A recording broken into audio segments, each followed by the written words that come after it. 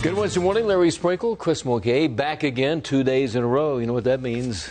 We're talking weather. We are definitely talking weather. But this time it's kind of after the weather. It's not as much of like yesterday, hey, this is coming, now it's kind of what's going. It's out of here. Out of here. Which is really good. Take a look at the severe weather threat. It has really moved way to the east. Wow. We could probably take it even farther than that.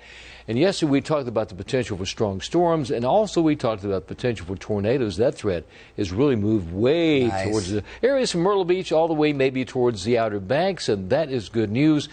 And earlier today, we had a tornado watch that included parts of Chester County in our area.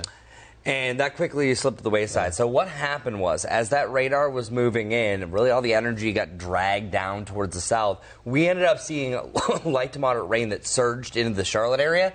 That stabilized everything. So it kind of took away a lot of the fuel. Meanwhile, you've been seeing severe thunderstorm warnings and tornado warnings popping up all over Georgia all morning long. Down around South Georgia, so it's really around Valdosta, Georgia, all the way to the Panhandle of Florida. It's seeing the showers.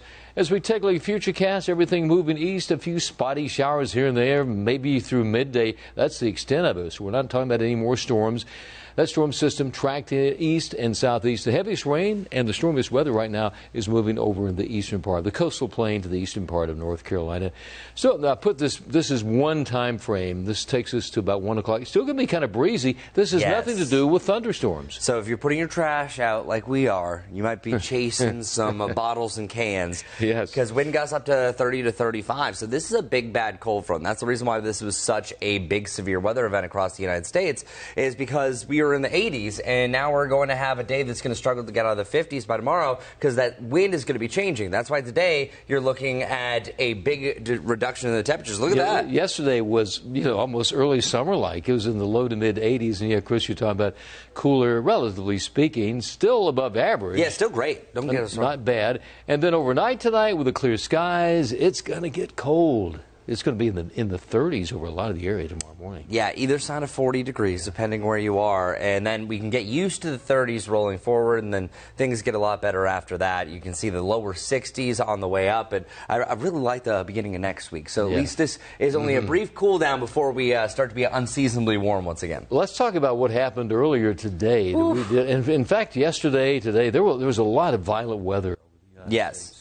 And we talked about it a few weeks ago during Severe Weather Preparedness Week that it's typically April that is the most active. And here is a loop over the last 24 hours. First off, you're seeing a lot go on in this map. Those icons to the north are representing snow, sleet, heavy rain, and then all of those wind icons to the north. There was a really strong system that ended yesterday morning through West Virginia especially, but then we saw that last hurrah of that system down towards the south that put down several tornado reports in Alabama, that one that was east of Atlanta. Over towards Conyers, Georgia earlier today. I was actually listening to the radio this morning, listening to a radio station in Atlanta, Georgia, and they were actually talking about that Conyers tornado and not realizing the extent of the damage. You guys said, well, we have some few trees and power lines down there. It was a big storm that came through there. Yeah, there's a little bit more than that. And one more note on the tornadoes. This is our 48-hour snow and rain and wind damage report. You can see how much extra the United States. That's half the nation right there. That's how big this storm system was. Where you had the cold front that brought some of the snow on the backside, but it really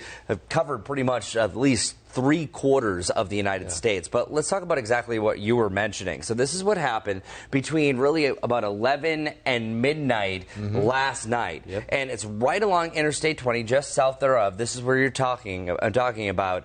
Notice I'm going to freeze frame. That little notch, we often look at that when we're ever looking at severe thunderstorm warnings. That notch can have rotation, and it looks like this one is a pretty significant one. Brad ended up taking this image earlier on. What you're looking at the bottom there is called CCs. So this is able to pick up on what's called a debris ball. So that tornado that you were listening for just a quote few trees down actually had enough debris that you actually changed the signature of the radar because it had so much debris damage other things that have picked up within this storm. So National Weather Service is going to be surveying this a little bit later on, but that's definitely the big one in the southeast that was reported in a fairly populated area. Yeah, I mean, and they're lucky that it didn't hit it hit in Metro Atlanta, but not downtown or anything like that. So, yeah, we've looked at a minimal amount of damage anywhere close to us. Down around Columbia, they had some storms, but really most of the severe weather was from Georgia south. And here's an image actually from where we're just looking here, just east of Atlanta. You can see down trees, but this is just one of many down trees, and you can see that power lines snap down. there, yeah. Snap power lines. Look at the lightning that was off in the distance. So multiple power outages as well. Look at that. You can see that was lines down. And then the worst part about a tornado like this is it is blinding because you can't see it. A tornado at night is the most dangerous. And they're rain wrapped in the southeast like we see here. And this is a live look what was happening right on Old Covington Road.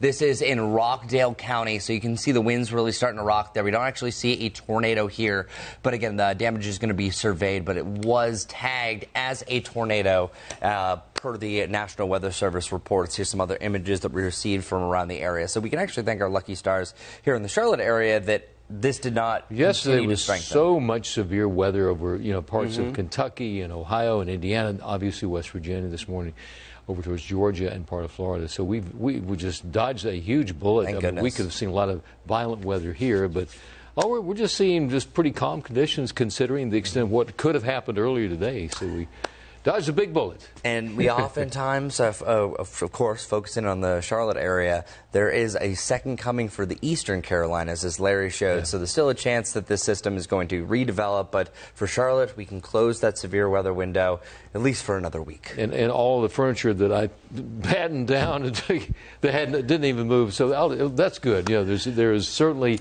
a positive spin in this. I needed to clean up my yard too, and I got it done yesterday. So if you did the same, you're welcome. All right, that's it. Thank you very much. And once again, kind of breezy this afternoon, low 70s today. Kind of gray skies right now, but the severe weather threat is way to the east of us. Have a great day. We'll see you tomorrow morning, right? Sounds good. 4:30 right here.